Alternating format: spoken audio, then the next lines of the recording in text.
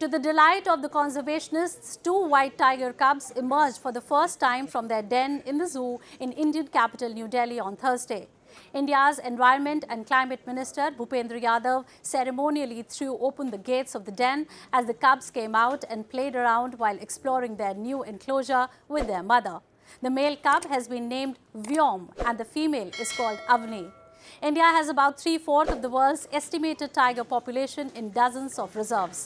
Prime Minister Narendra Modi released the tiger census earlier this month that showed the population has shot up by 200 in 4 years to 3,167.